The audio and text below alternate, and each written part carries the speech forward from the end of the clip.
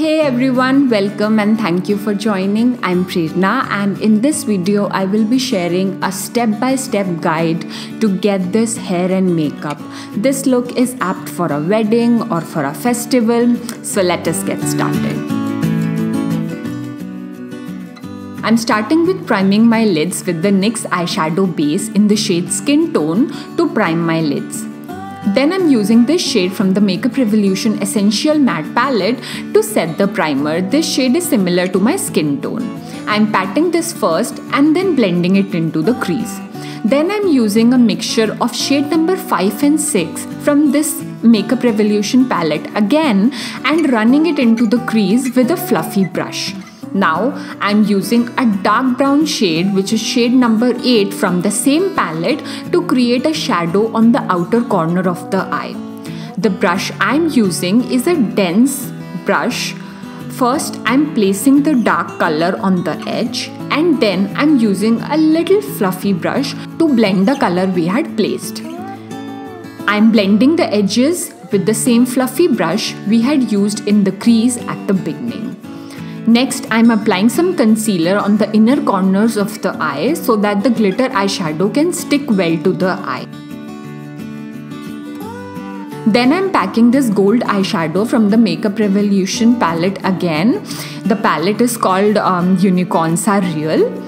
Next, I'm using this brush to blend any harsh line between the dark brown shade on the outer edge and the gold shade on the inner corner of the eye to make the eyeshadow look seamless.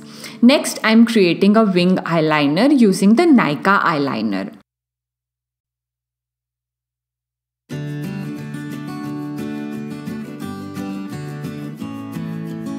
I'm now tight lining the waterline with the Nykka kajal, and girls, if you're looking for a good jet black kajal, then try the one by Nykka. I like this a lot.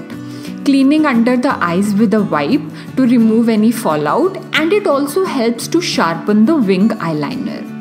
Moving on to base now.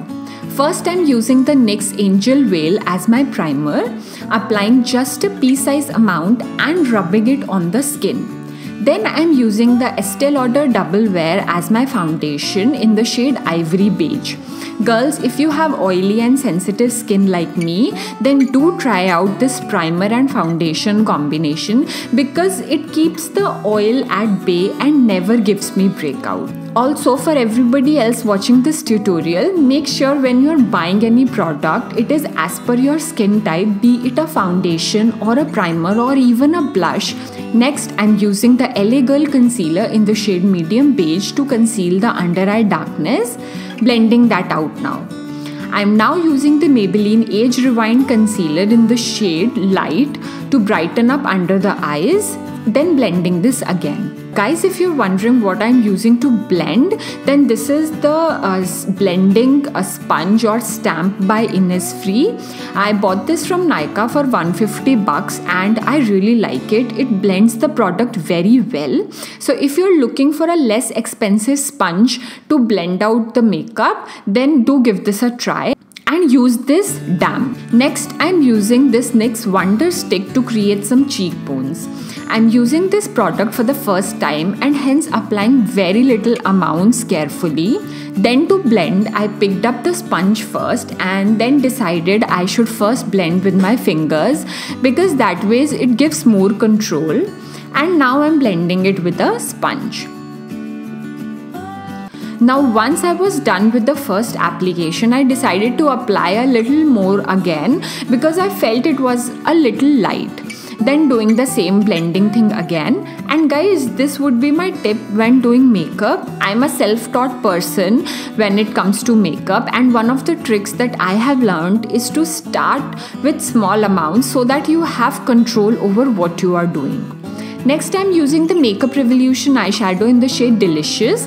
This is a great color to contour and I have a full tutorial on how I use this to contour, which I will link in the description box below. Then I'm taking this fluffy big brush and dipping it in the darkest color from the Balm Trio palette to blend everything out. I'm also using this pinkish shade as my blush.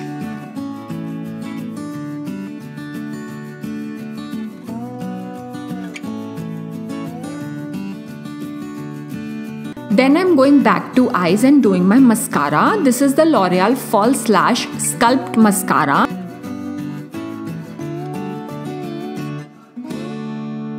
And there you go, I have put it on my lids.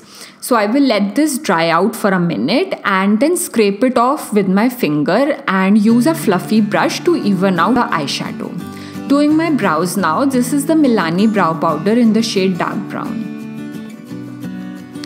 I've changed my clothes now and I'm wearing my jewelry. I initially went with these earrings which come with the neck piece, but later I decided to change into smaller ones.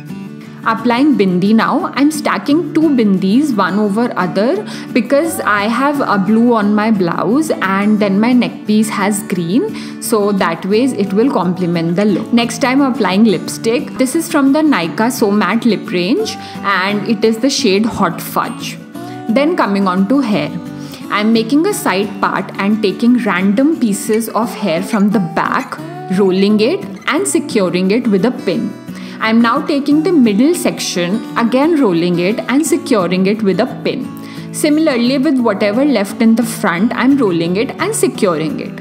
Coming on to the other side, I'm just taking the front section, rolling it and securing it. I'm now taking all my hair into a pony to make a bun, loosening the front section a bit, and then I'm using this clip to make a bun. I have a full tutorial on how I use this clip.